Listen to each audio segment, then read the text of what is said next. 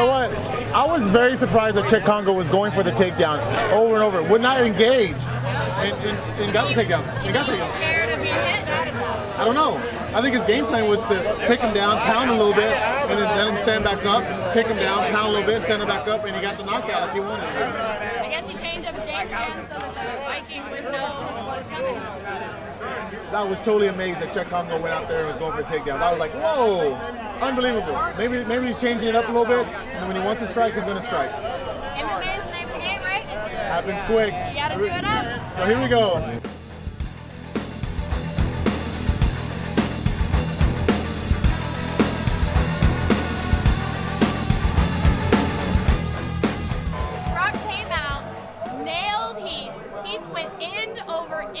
I thought he almost lost his head.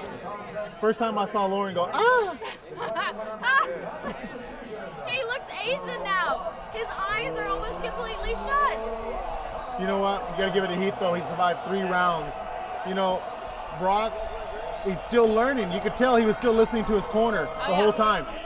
He had let Brock in certain positions. Brock will listen up, look at his corner, bam, tell him something, he goes back into it. That's great, right? That's really good. You gotta be open to learning, especially when you're as new as Brock. And listening to it.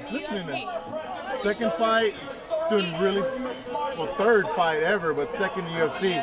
You know, coming off of a good loss.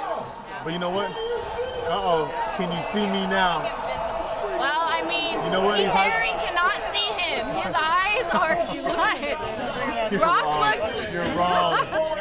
But hey, you know, us Texans, Heath Herring, he took a beating like a champ. You know what? He's stuck in there. There's no way you take it back from Heath. Heath dragged it out and tried to get up, He got up a couple of times, but Heath's a big man.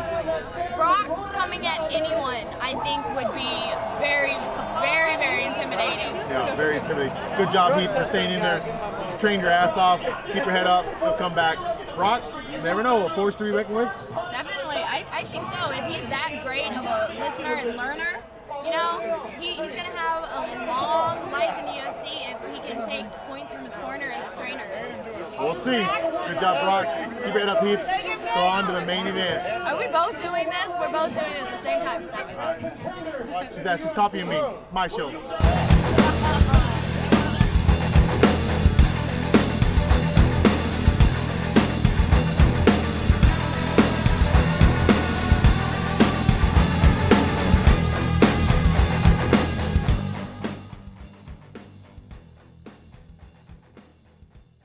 Wow. I hate to be biased, but you know, John Fitch is my teammate. He's still standing, man. Heart of gold, big heart. Fifth round with St. Pierre, that says a lot. I mean, St. Pierre is being so, you know, like grateful to John Fitch about going 5 rounds with him, rocking it. You know, you gotta give it to Fitch. His cardio was on, and he put it right through. He did not stop. He did not stop. He kept on coming and coming and coming. Very reminiscent of like a Forrest Griffin fight. Just doesn't stop, you know? You gotta beat him till he dies before he gives up. Yeah. I'm like, wow. John Fitch, man, I gotta look up to him because he fucking fought his butt off. He fought hard. His face was bleeding. He was down. He got taken down I don't know how many times. He's an amazing wrestler. You know, St. Pierre definitely showed everybody he can defend his title. And definitely didn't let Sarah and St. Pierre thing happen again.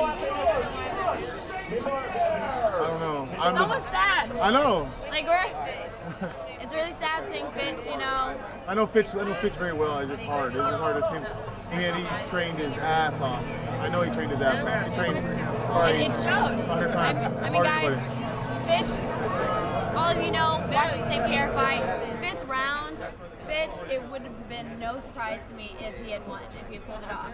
Yep. All in all, good show. UFC 87. GSP stays the champ. And it was a night of surprises. Like, first win for Brock, first loss for Roger, all in the UFC. Then you got Fitch. Great. Yeah, definitely. Good show. Good show. Good to all you guys. Y'all rocked it. All right. Very melancholy. We're all sad right now. Sorry, guys.